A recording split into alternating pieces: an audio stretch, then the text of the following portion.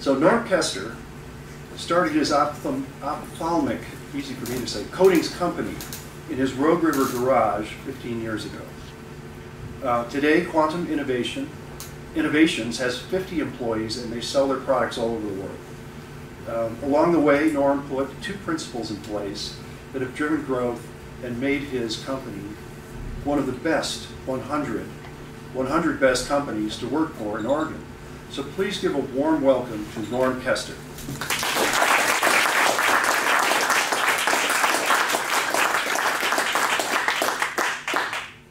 So just to back up a little bit before I start my presentation, you know, being an entrepreneur, there's a lot of things that you have to endure and a lot of things that you have to go through. Like Rick said, I started this company 15 years ago in my garage when I moved here in 2002. But I'd already started 2 companies prior to that.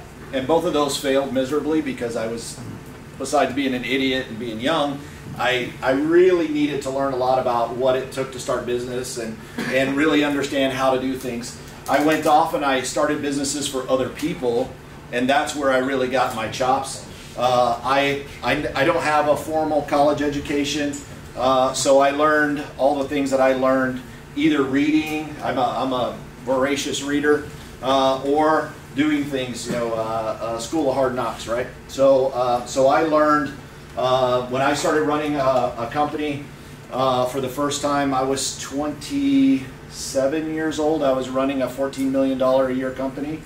And I didn't know the first thing about how to read a P&L or how to cash flow a business. And so the smartest thing I did is I hired a CFO and I sat with her every day and she taught me. So because I was responsible to people in Switzerland for what we did on a daily basis. So what I thought I would do here for you guys today is put together this treasure map, because along the pathway of going through these journeys, we learn certain things, right? We learn how to run a business, how to do certain things, how to manage people, how to do all these different things. And so what I wanted to really present to you guys today is there's some major nuggets along the way, but there's one really major nugget. There's a treasure at the end of this map that I want to talk to you guys about. And when I started this company, there's a book that's been written now, but when I started this company, there was no book, there was no template about this major subject I'm going to talk to you about.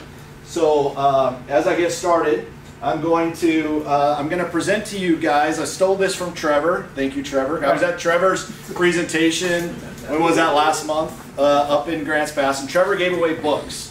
And I thought, that's brilliant, right? If you could just give away knowledge, and that's something that we do all the time in our company. That's what we say our currency is. That's what we trade in. We trade in knowledge. If I could give away knowledge, if I could give you something that you could walk out of here with today that was meaningful to me, and Trevor did the same thing in his presentation, then I thought that would be immensely beneficial. So the way that this is going to work is, every time you see one of these blue X's, the first 3 hands that go in the air are going to get a book. So let's practice. 3 hands. Did you guys watch? So these are my Vanna Whites over here. So we got to. I know he was the first one. After that, I don't know what happened. Now there's going to be 6 different books, and they're all meaningful for different reasons. After you raise your hand, I'll tell you what the book is. Now I'm not going to tell you the worth of the book or anything like that until after you've committed. Know this though, you only get 1 book. There are 18 books total. So feel, you know, if you're a gambler, you know, put your hand up quick or wait till later. There's, huh? Yeah. Well, when the blue X is up, did you already give away the 3? Yes, he did. Okay, you gave away the 3. So the first book is Getting Things Done. This is a book that we give to all of our new employees. So this is a book that I read a long time ago, and this really helped me when I was a young person. I was 25 years old. I was on the road 10 months out of the year, and I was managing 14 people. I didn't know what I was doing, and I really wasn't very good at it. So, and what I couldn't do is manage all the things and all the people and where they were around the country. So I really needed to figure out how to simplify my life, right?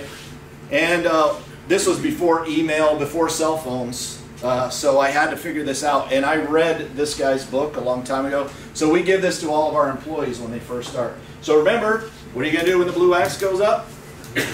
Unless you're gambling on the worth of the book. Because there are 3 really, really phenomenal books and 3 just phenomenal books. So if you're gambling. Are they different colored X's we can look for? No. Yeah. So to just contextualize this before we get into the actual meat of the presentation, as I stated before, I started my journey in the corporate life working for when I first got out, I went into the military right out of high school. When I started my trek, I got out of the Navy and I moved back to Minnesota, which is where I'm from, and there are some Minnesota people in here. Yeah. Then I started a company, and again I failed miserably. I was at that point I was 23 years old.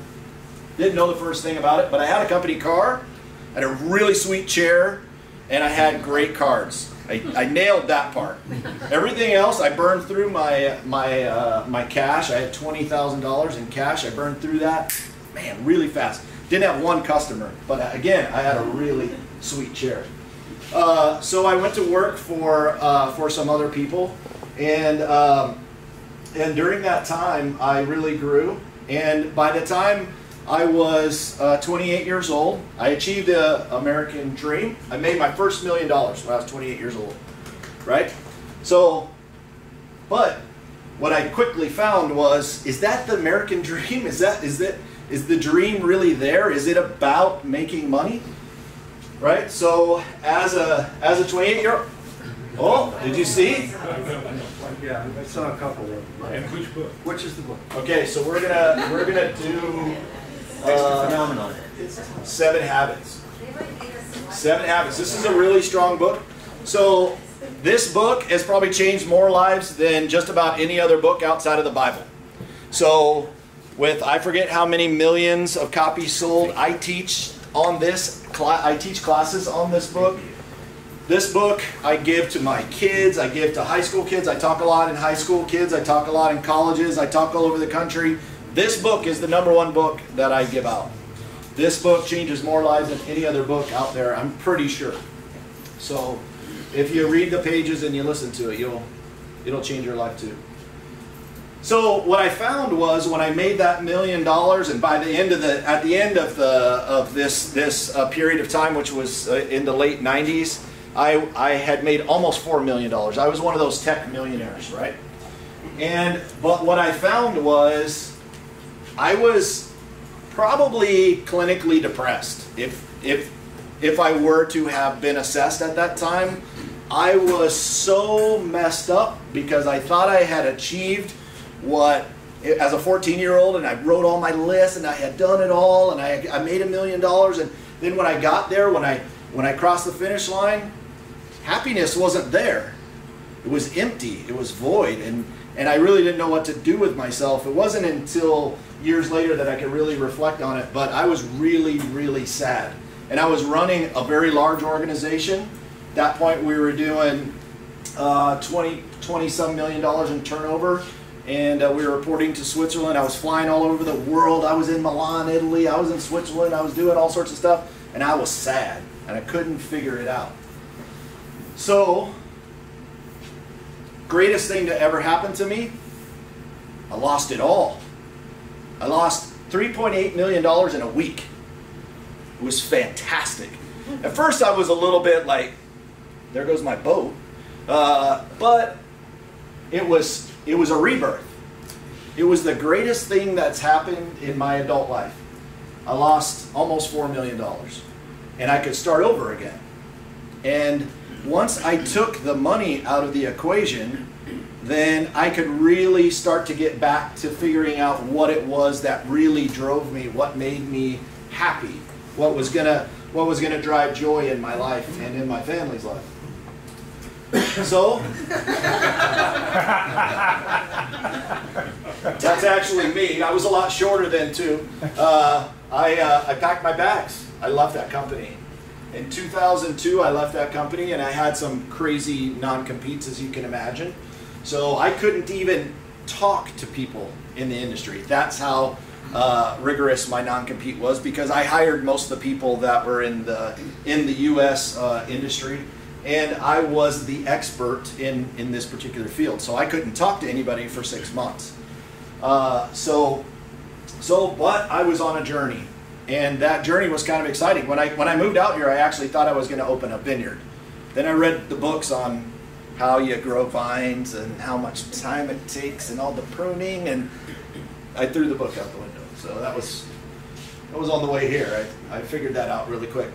So what I did was I built an office in my house in Rogue River, and I did a lot of soul searching, and I read a lot of books that I thought were really interesting back in my time when I was coming up. If anybody remember when Fast Company magazine started? Anybody remember that? How cool that magazine was? Change agents and all that. So we're going to change the world. We're going to change business. We're going to do all stuff. I loved that magazine back in those days. And I felt like I was one of those people, but I felt like I didn't really do it. I was a corporate person executing a corporate mantra every day. So I really was trying to figure out what was it all about? What was I going to do? All right. Which one are we doing now? Maverick. The Maverick. So this book that I'm about to give you guys, whoever was the first 3 people that raised your hand, this is one of the books that we founded our company based on. So this guy took over his father's company in Brazil. And his name is Ricardo Simler. If you leave out of here, Google, go to YouTube, do whatever you want with Ricardo Simler, and just watch some of the stuff that this guy is amazing. And he took his father's company and, you know, he tweaked it a little bit, and now it's a gigantic multi-billion-dollar conglomerate. And the stuff that he wrote in this book is just amazing. And so what I wanted to do during this time, when I was sitting in my garage, I was rereading this book and trying to figure out, how could I take some of these things that this guy wrote about and that he did, taking an entrenched company and turning it around. I'm not going to give you any spoilers to the book. You got to read it. It's fantastic. But I based a lot of what we do at Quantum on the content of this book, The Maverick. Or sorry, it's Maverick. Don't Google The Maverick. You won't get it. It'll be a Western. So what I really figured that I wanted to do, and all that soul searching, and what I got, one of the main things that I got out of this guy's book is he was really disruptive. He looked at every single component of what they did in their business. And again, these guys had an entrenched business. I forget how old it was. Trevor, do you know?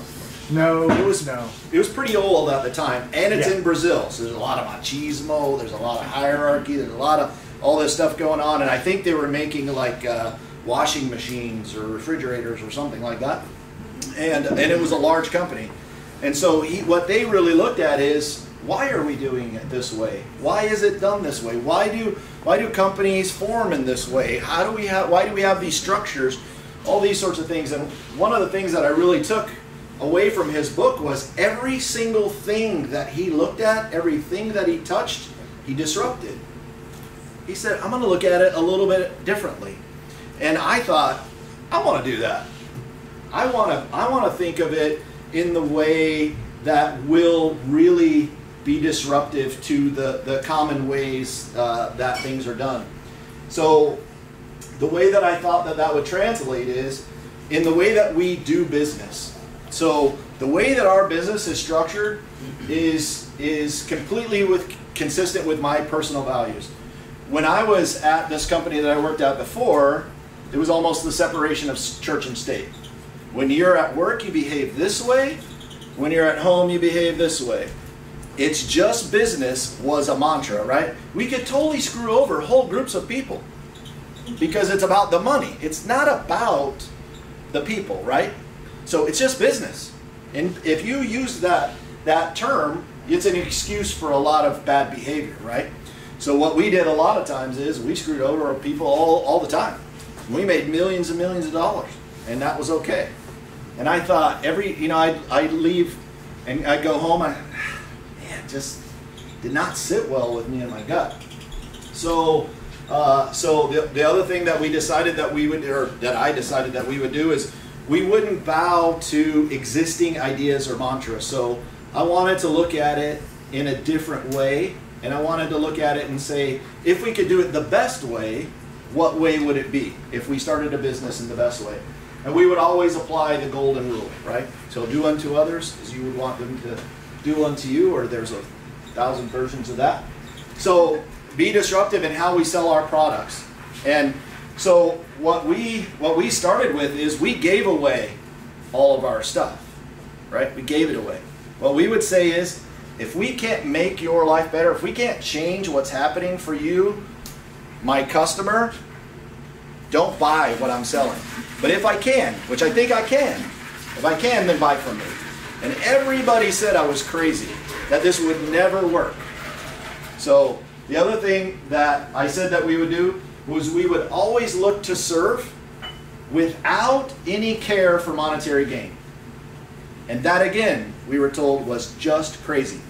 So we would get calls from customers, and this was my idea. We would just help. We would just serve. We would do whatever was necessary, and we wouldn't care if we got any gain at the end. So in our products, I wanted us to be disruptive. If we were going to be disruptive, it had to be in all channels. So in our products, so no Me Too products. What that means is, if it already exists in the marketplace, I don't want to touch it. Somebody's already doing that. I don't want to be involved. If I can do a ×10 value adder to something that's currently being done, then I'll participate. But if I can't, I don't want to be involved.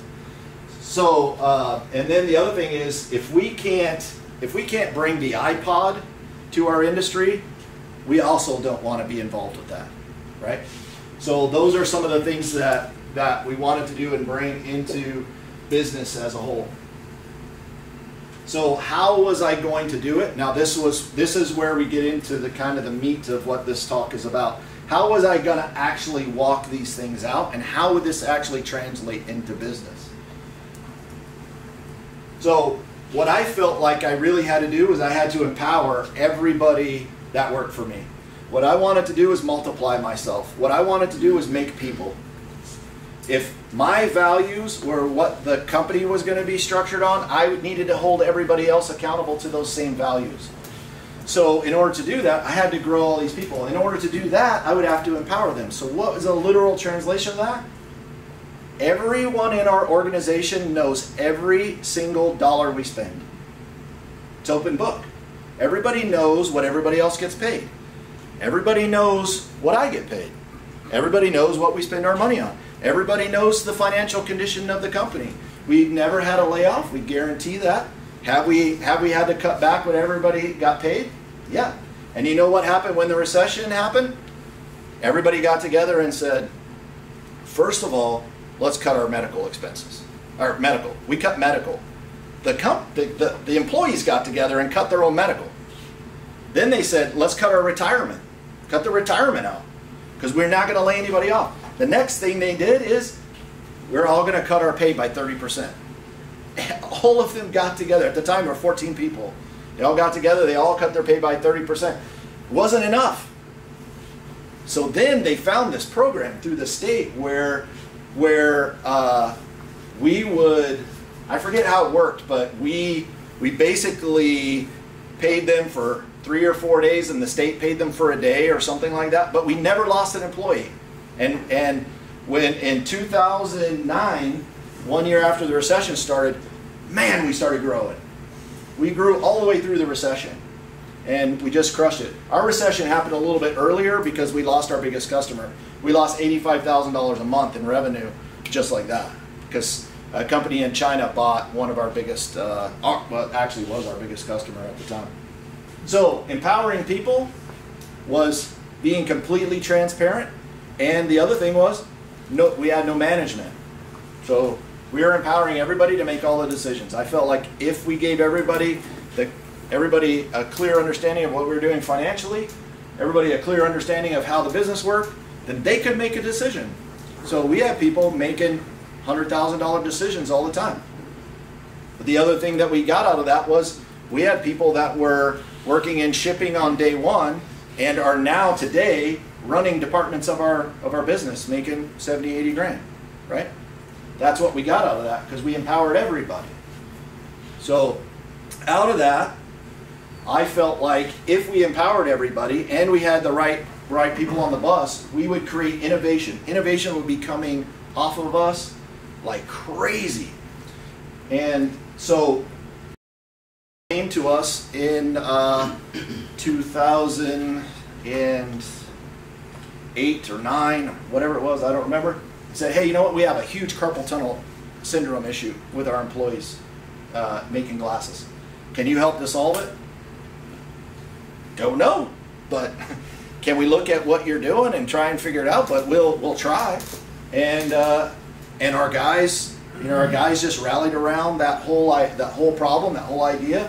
And within 3 weeks, we had them a mock-up of what we thought would work. Now it was literally rubber bands and a little baling wire, and I think there was probably some bubble gum. We put a little disclaimer on there: don't open the box because it could fall apart. But it did work, and they said, yeah, okay, we'll do it. And now we've sold. Tim, how many of those have we sold around the world?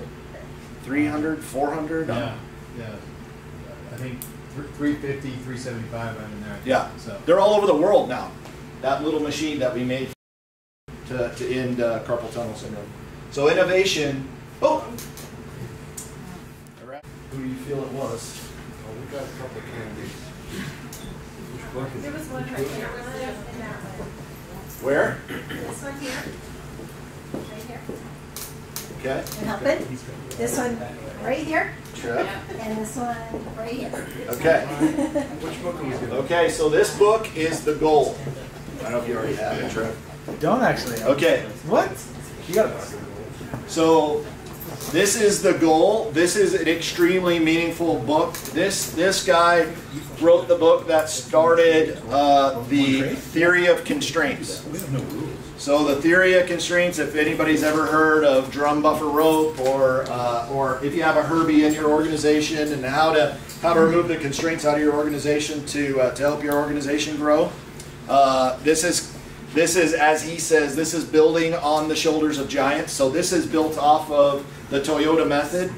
This is one above the Toyota method, and this is an extremely good book.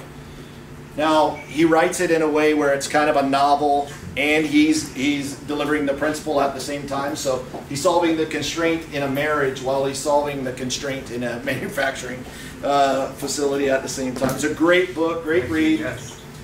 When you read it, it'll be he's in a manufacturing plant and he's got his family that he's dealing with. But don't think of it as a manufacturing book. Theory of constraints applies to everything that you do. Read the back of it. You'll see some practical examples. Really, really great book. So what I did was I started the company based on these core values. At our core, we believe in the individual.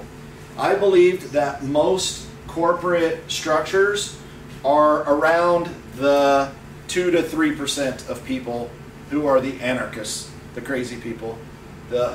So we build all these substructures around the crazy people instead of building it around the people that are good. That I felt like most people get up every morning and they don't go, put their pants on and go, man, I just want to suck today.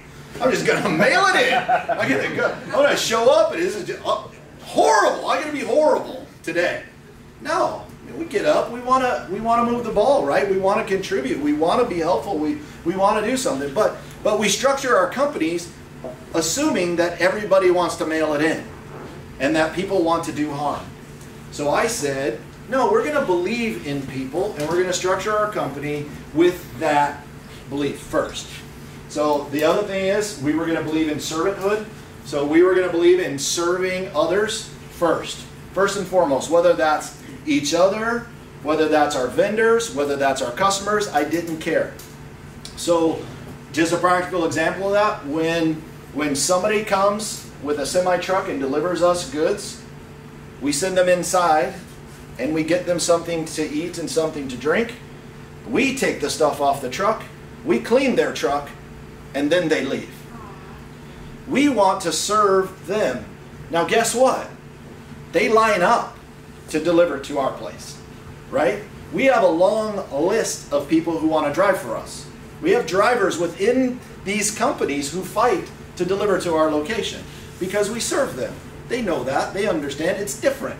They like to just hang out with us. We have vendors that just come and talk to us. We have vendor appreciation dinner. Some of you guys, Jim, you've been to one of our vendor appreciation barbecues, right? We have people from all over the country come to our location to have a barbecue. And we just hang out and we just thank them for the day, right? That's the practical walking out of what that looks like. And the other part was we're all in the same boat. So a rising tide raises all ships. And I felt like we all were in the same boat, no matter what role you play in the organization. And that needed to pull through everything that we did. So we made two basic principles that we were going to live by in all of our business transactions. The first one is virtuous business cycle. So what we just call virtuous cycles. So this is a traditional virtuous cycle. I'll show you first. Anybody got an MBA in the room? There's one. You've got one. So you've got one. Sorry, I didn't see you over there. I don't have one. So I'm with the rest of you guys. But this is one of the things you want to create, a recurring revenue stream, right? A virtuous cycle. This is something that's taught in most MBA programs. So this is the definition of a virtuous cycle, or a closed loop recurring revenue stream. So this is what it practically looks like. So you have cash flow to invest, you improve, you get around, you create more revenue, you invest in it again, and you continue to grow, right? This is how most companies, they want to create one of these recurring revenue streams. A lot of companies, this is the sole focus, right? How many recurring revenue streams can you create? Most banks are centered around recurring revenue streams, right? Interest and that sort of thing. So this is a standard methodology.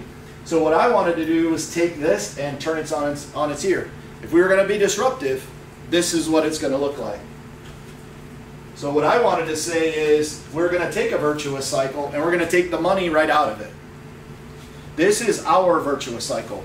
So what we do is we look to serve, do the right thing every time. Customer calls up and says, I got a problem. We don't say, can they pay? We don't say they didn't pay us last time. We didn't say that they're 90 days past due. We say, what can we help you with? You need somebody to come up there and help you? Sure. Yeah, we'll come up there. We'll do it. And we'll worry about the rest afterwards.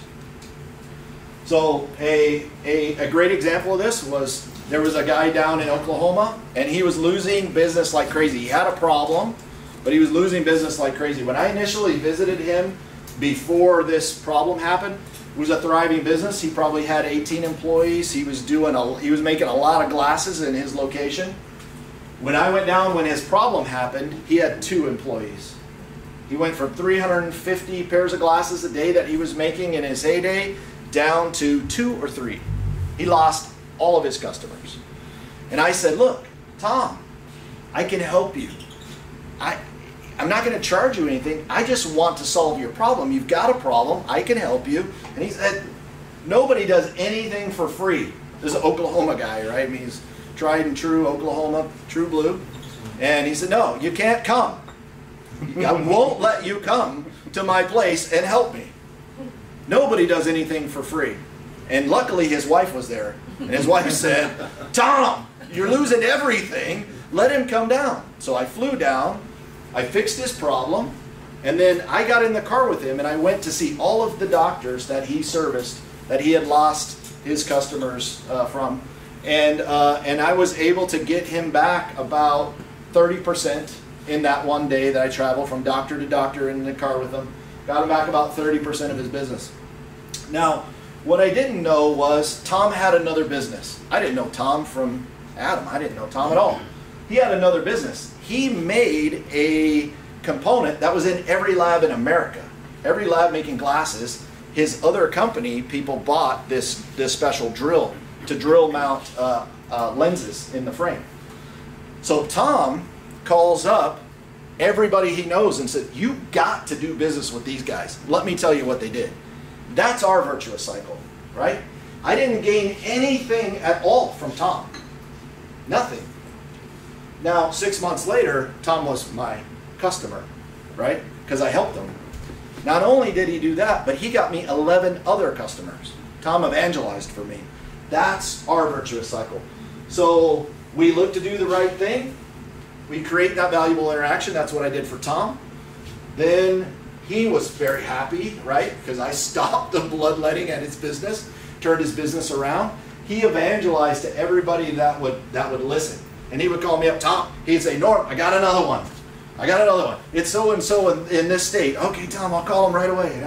And he was just so happy to be helping me grow my business, right? And through that, we'll gain. Now, we may not gain monetarily, and there's probably about 30% of what we do where we don't gain at all, right?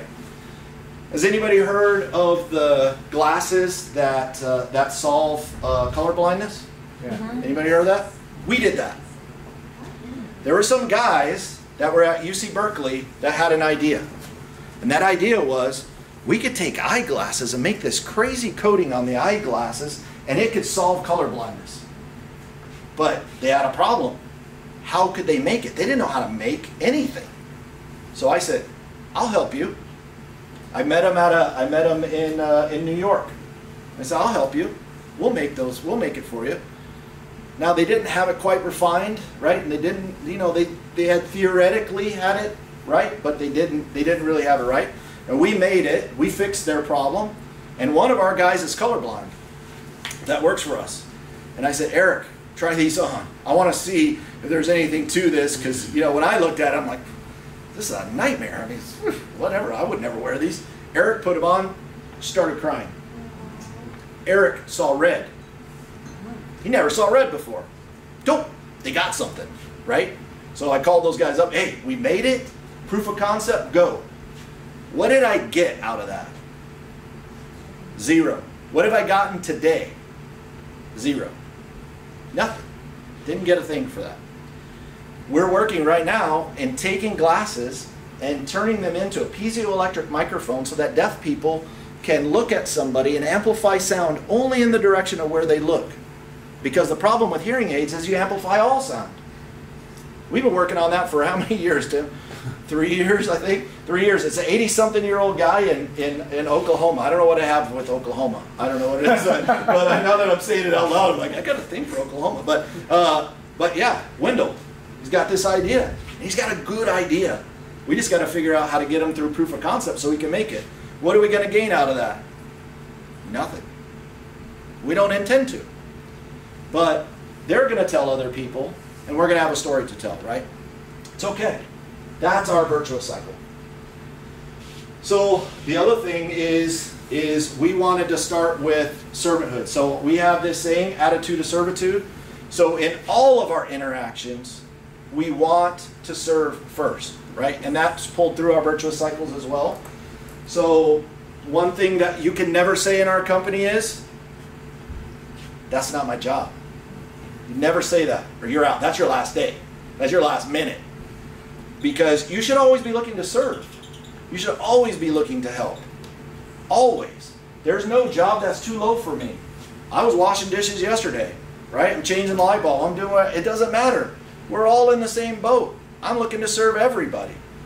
So that's the attitude that we have to have in everything that we do. I'm not going to drill into any of these subtitles, but that attitude of servitude, when we have meetings, we met this doctor, Tim was there. We were in Las Vegas for our semi-annual show in Las Vegas. We have two, one in Las Vegas, one in New York. Las Vegas is in September, New York is in March. And we were there, and we meet this doctor. And this doctor just bought a lab. And this doctor walks up to us and says, well, hey, just getting to know you guys. What are you guys about? And you know what he got out of my guys in just 2 minutes? You guys are different. What's up with you guys? Because you know what we did? We didn't even give a rip about his business. We want to get to know him. We want to understand him and what he was about. And we wanted to really create a relationship. We wanted to figure out, how can we serve this guy, Dr. Blake? That guy gets back from Las Vegas and writes me this long email. I don't know what the hell is wrong with everybody at your company, but I want more of it. I don't know what it is. And I told him about this principle. And he said, okay, you guys are nailing it. You guys got that servant's heart thing down. Because we were cracking jokes, we were doing all stuff, and we really wanted to get to know Dr. Blake. Now, Dr. Blake is an evangelist for us, right? Because we're different. We didn't try to get anything from him. We were trying to give to him. So it was completely different as a business. Okay. Oh man, tough one. Were you guys ready? Yeah. Okay. They both got books that time, I think. Yeah. This was more for them, and you know what we could get out of watching them try to figure out who it was, because they didn't know when these blue X's were coming up. So the next one is habit. Habit. The power of. The power of habit.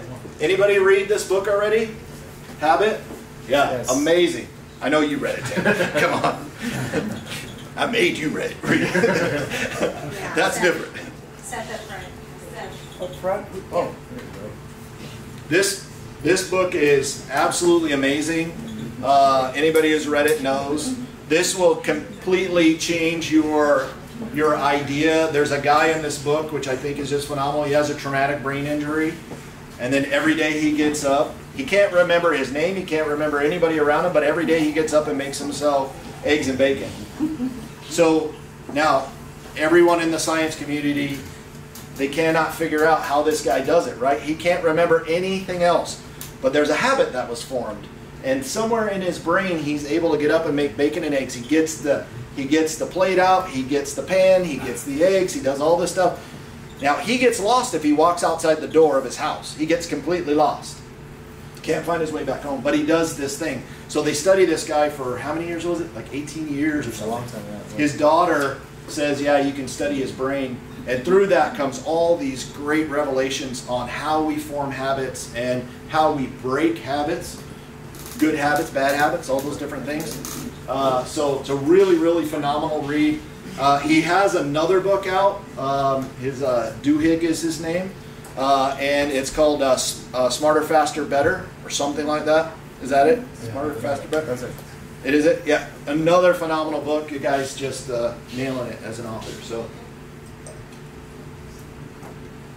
So has our organization worked? Have these principles worked? It's a fair question. I could have listed a lot of different things. There's some things that I'm prouder of than others, but I thought I would do this in practical business sense. I'm really proud of the people that we serve, the philanthropic efforts that we're involved in, because we do a lot in the community, and our people do a lot. We match. We take 1% of gross revenues and put it in a bank account. Anybody wants to do anything in the community, we'll match it. You want to go? We had a guy go to Honduras. I think it was Honduras.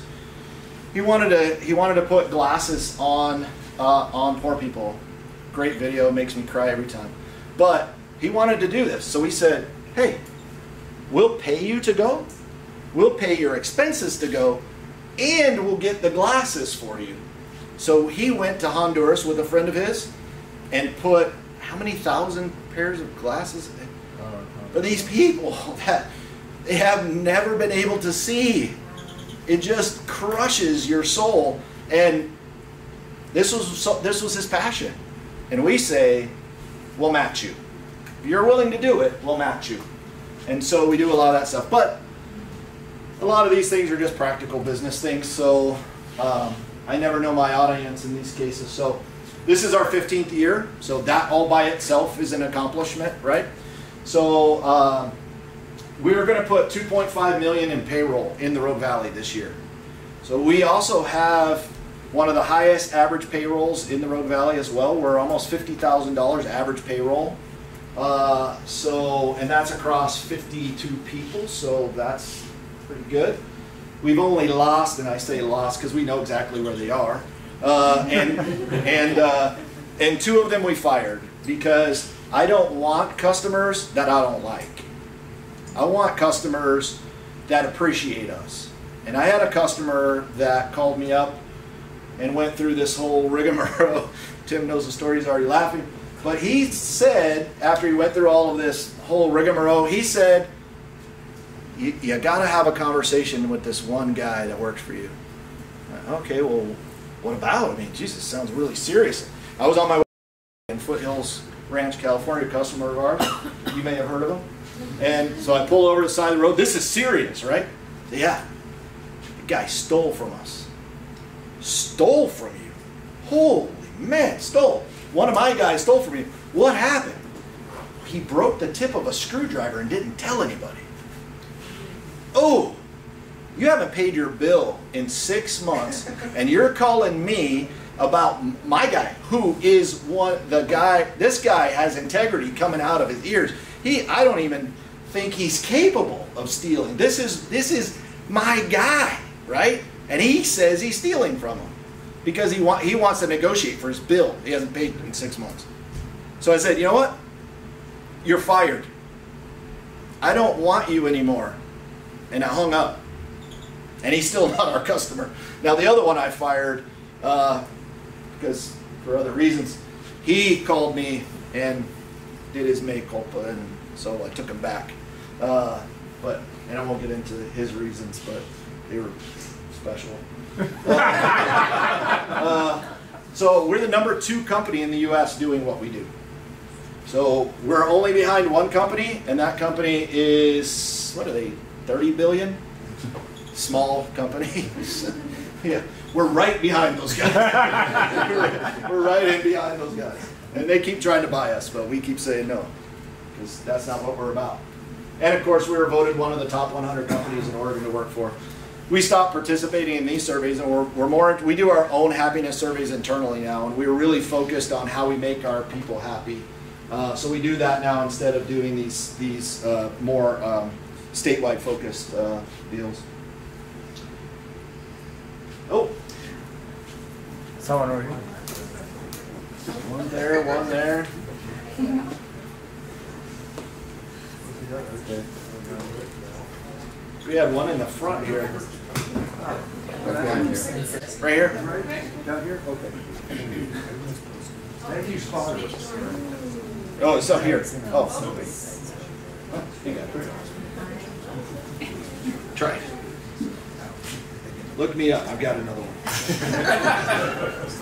Because that's the last book, I'm pretty sure. So now this book is Start With Why. So now this is the book that I wanted to, that I said at the beginning. This book wasn't written at the time.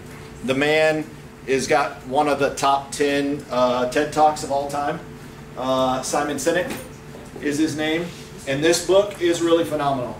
Because what I want to leave you guys with today is, you have to answer the question why, or you're going to be like me, adrift on that boat somewhere.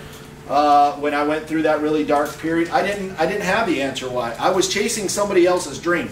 I was chasing what was defined to me as an American as the American dream.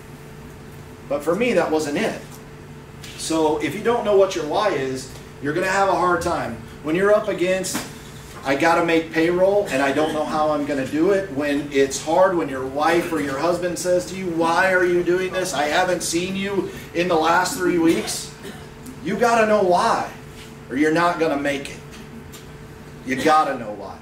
So this book is phenomenal because he sets this kind of pattern for you, and he talks you through all this. You can also watch the TED video, which is a condensed version of the book, but it's an absolutely phenomenal book.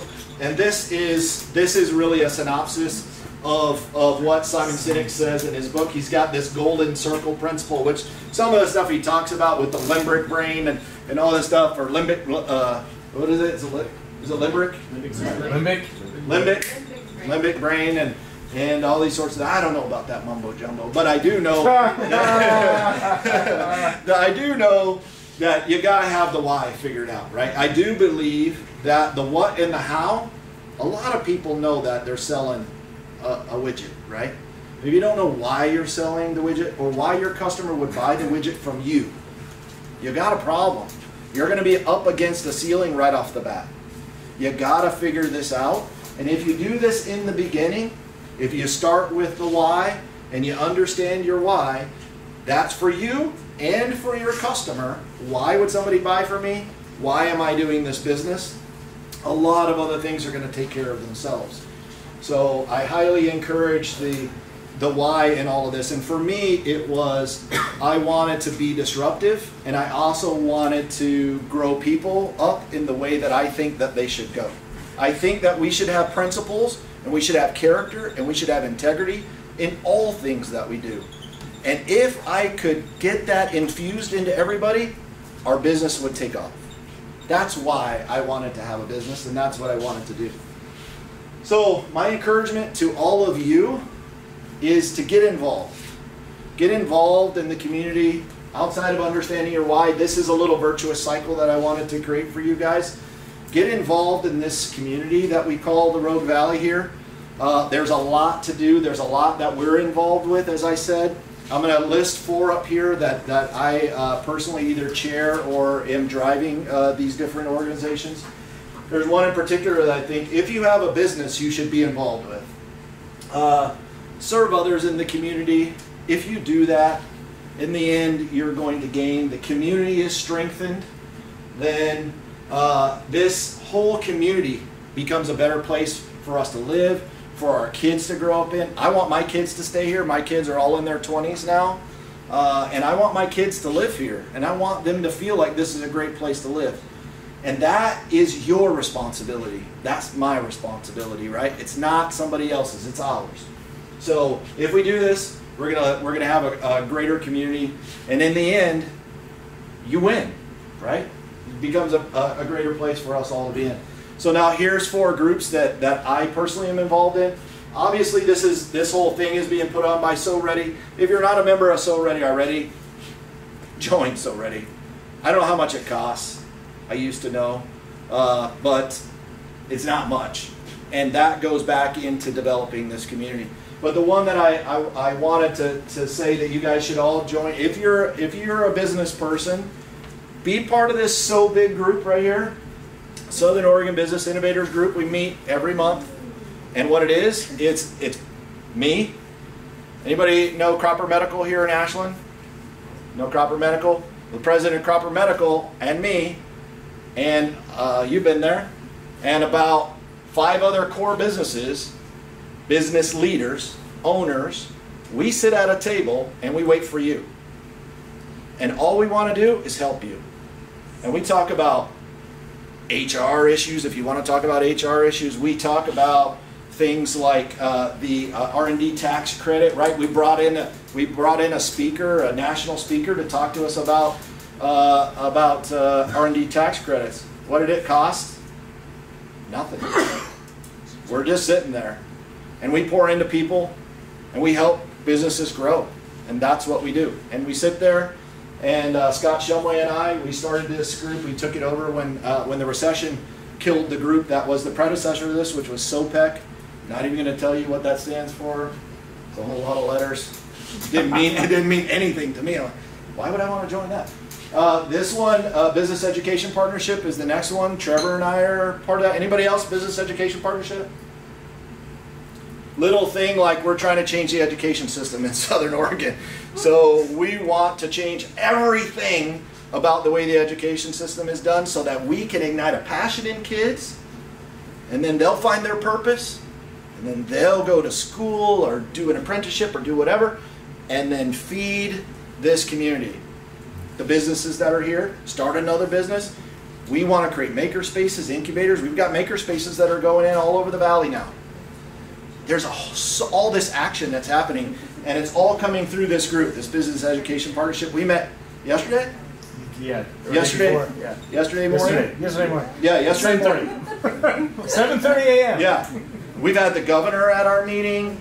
We have the head of Grants Pass High School, the superintendent of schools for Medford, all these guys, plus all these businesses, plus RCC, SOU, Oregon Tech, new president I met with the other day, and we're changing something. It's really cool.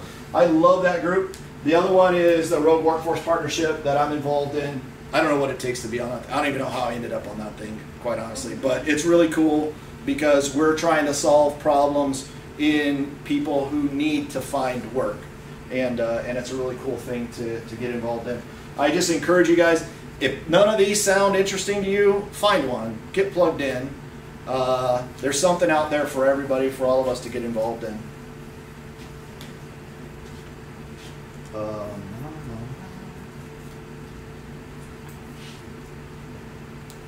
And You win again. you win again. All right, that's it, I guess.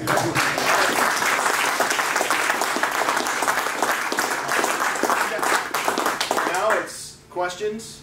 So questions, now I can open it up to any question that you want to talk about. Doesn't have to be pertinent to this. If you ask away anything, yep. Did you get your 6 months worth of past due payments? The question was, did I get my 6 months past due payments? And yes, we did actually. We did get our 6 months because he didn't appreciate getting fired, and he thought that that was the reason why I fired him. But that's not why I fired him. We've had people that have run as long as 9 months past due, and we hung in there for those guys. And and it's situational, right? So if we can float it and help them, we had a guy here in Paradise, California, and his 2 brothers, and the one brother kind of went off the rails, and the other brother brought him out, and he didn't have any money. He was spending all his money buying out the other brother, and I just said, we're going to stick with you. I went down there, I drove over there, said, don't worry about us. You pay your debt to your brother, buy the business out. We're going to be here when it's over, and just know we're going to stand by you.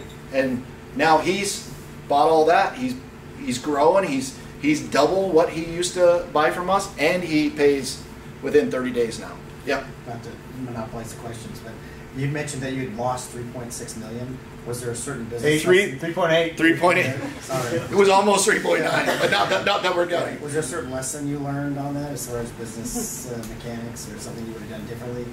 On the losing of the money?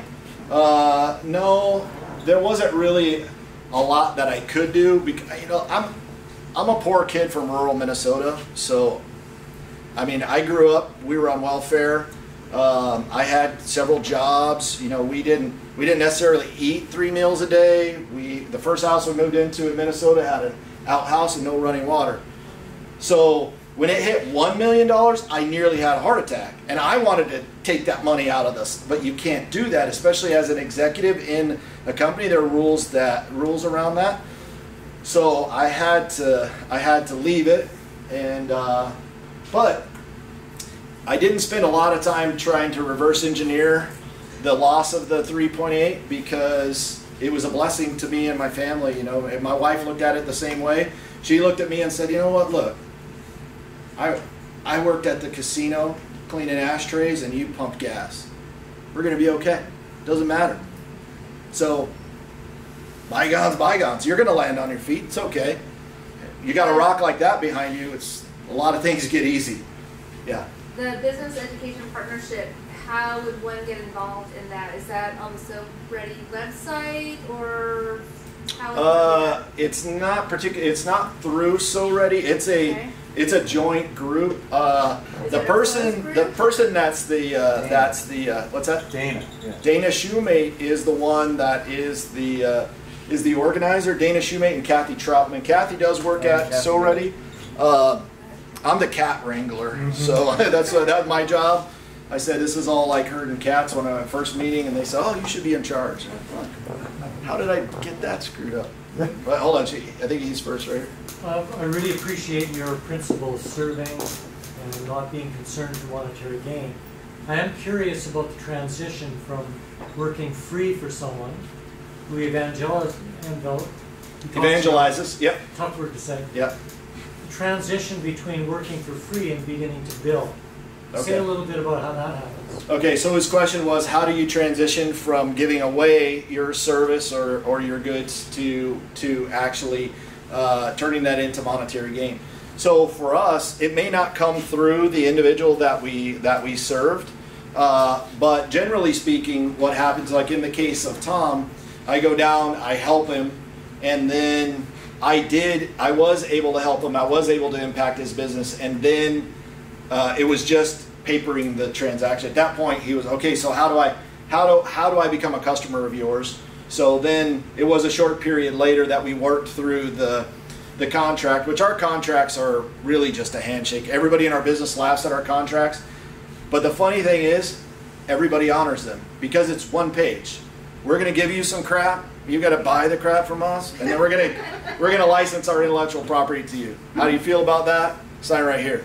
That's basically it, and people honor it. So now, in the cases where we don't have a direct a sale, what we like in the case of the guys from Enchroma who started the Curing Colorblindness, they're going and talking about the people that helped them to. So right away, we got another guy from, I forget where he was from, but he had a patent idea on putting a coating on glasses to stop the xenon light headlights from nighttime vision. But we weren't at that point. We weren't really interested in helping, and he was trying to, hey, I'll give you all this stuff, and yeah, no, we're just not going to do it. But generally speaking, people evangelize for us, like the guy that we're doing the hearing aid, the piezoelectric microphone for a hearing aid. That guy is telling everybody about us, and we're just helping, trying to help them get it across. So I don't know if that answers your question directly. It always comes back to us. Sometimes we just don't know how it got there. So we ask, hey, how did you find out? Because we don't advertise. We've never advertised. We take care of 64 customers here in the United States. We're in Israel, Lebanon, Switzerland, India, South America, Mexico, Canada, and almost every state in the United States. And we don't advertise. We never have. Somebody has to tell somebody else. So, yeah. Bailey. I'm going to evangelize for you. Okay. I'm with an organization called Living Opportunities, and we support people with developmental disabilities. I first heard you speak at the So Ready annual conference a few years ago. First, I wanted to work with you. I got to work in this place. It's amazing. But came up to you after along with throngs of other people and said, would you mind if I called you and you talked to us? Not thinking you'd ever return an email, pick up a phone, and you did all of that. And fast forward to today, and you have 2 of our job seekers working there. They love it. You guys are amazing. I can't tell you what a pleasure it is to work with you, and you're doing all the things that you're talking about. You did it. So thank you. Oh, thank you. Just to tag on to what Bailey was just saying, one of our people came up to me, and Tim was in the meeting. So we're in a meeting. A bunch of us are trying to we're strategizing, the next 25 years of the company, and we were laying down this great strategy and doing all this stuff. Knock comes on the door. Hey, I just want to talk about this because one of the Living Opportunities guys, he's just not able to produce at the right level. We need him to produce at 100, and the best he can do is 70. He's happy, and he's talking to everybody, and he's petting the dog, and he's having a great time, but man, we can't get him past 70. And I said, well, Lisa, is 70 hurting us? Is it? I mean, are we losing money when we?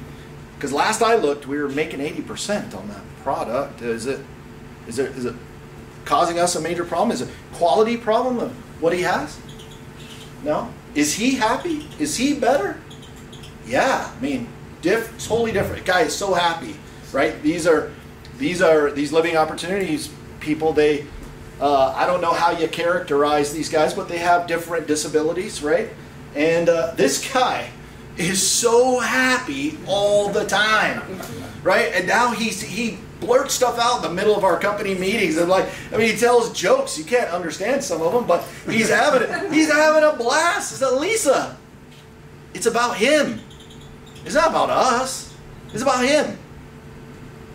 We're gonna be okay. Question you should ask is, can we afford another one? Ask that question. Can we get another Tavis in here? Think about that.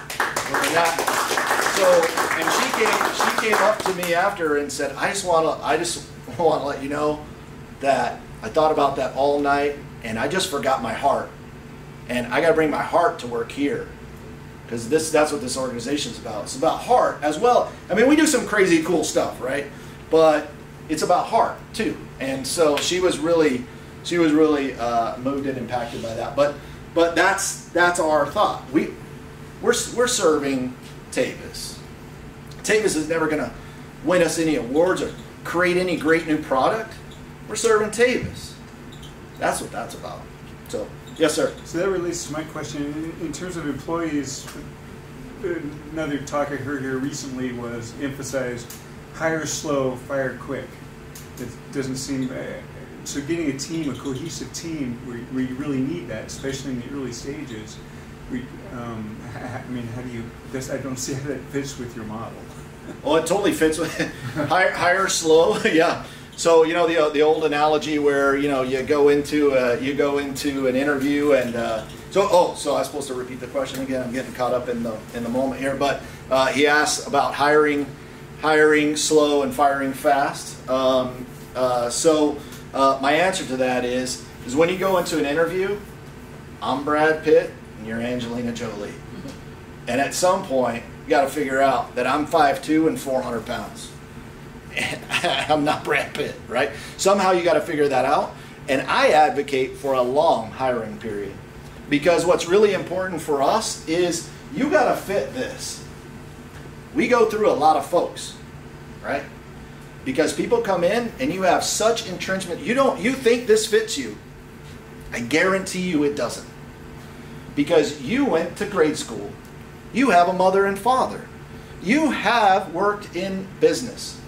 You have an entrenched habit, from the book there, and behavior. You believe in hierarchy. You believe that somebody, even though you don't think you do, you believe that people should tell you what to do. Well, what happens if no one's around to tell you what to do because you believe in our company that you're going to find the place to serve and fill that void? That's hard. That having heart, look at Tim shaking his head. It's hard. You think it sounds great, but it's hard. And some people just don't do it, right? We had a guy from Intel. This guy's a rocket scientist, right? From Intel. He's used to filling out things in triplicate to go to the bathroom, right? Rocket scientist. We couldn't get him to leave his desk. He was just waiting for, I'll move when somebody tells me what to do. Nobody told me anything to do today, so I just sat there, right? So I encourage all of our people, take a long time. We send people on Easter egg hunts when they come in and interview. Like, you got to find this. You got to find somebody named Bob. You got to find something in the building that's pink and at least 3 foot tall. And you got to do these other things. And we put them in rooms and we knock over trash cans and we see if they pick up the trash. And then we have girls walk by interviewees and they drop stuff. And if you don't pick it up, you're out. You're not looking to serve, right? You're out. We're trying to characterize people that have heart, and it's hard to find because people are in a traditional mindset. So, are we quick to fire? Yes. Quick enough? No, not always. We just let somebody go a couple days ago. Been with us for almost 2 years. Should have done it day 2. This guy, rock star. Outstanding performer, crushed it in everything that he did. But did he believe in servanthood? No. Did he come to any of our events? No.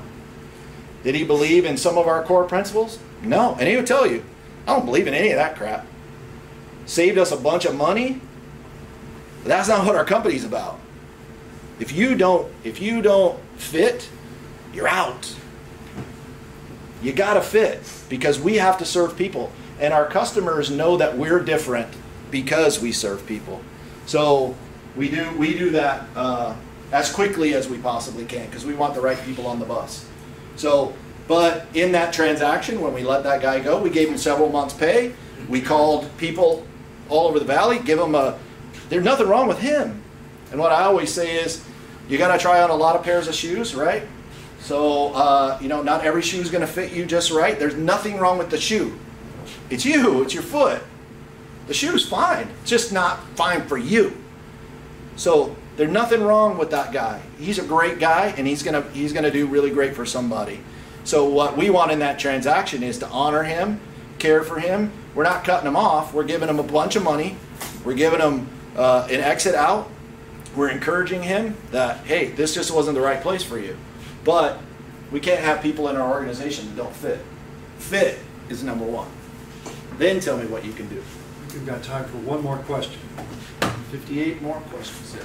After 3.8 million, how do you look in terms of investing your own personal capital? To what degree into whatever the business venture is? So the question was, after the 3.8 million, how do I look at investing, and do I invest my own capital in other ventures? And the answer to that is no. I don't do that. And I was encouraged by, and luckily I've found people that are in this valley that own businesses, and they're in their 60s and 70s.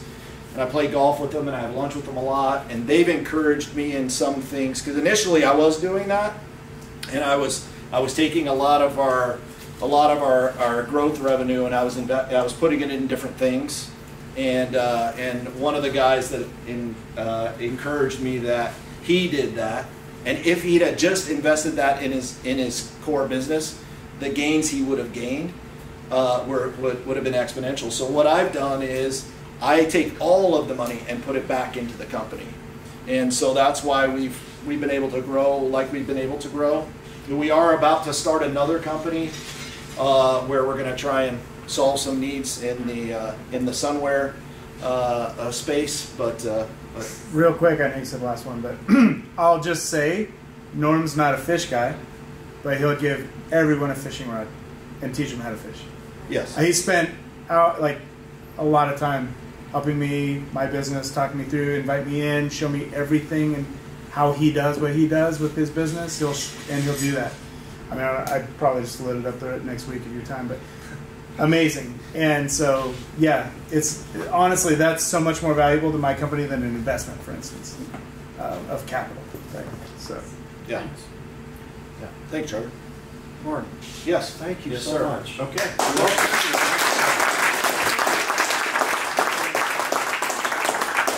We have a really valuable gift to give you. You're not a coffee drinker, but maybe we can just give you a little surrender. Thank you very much. Thank you for everything. Wow.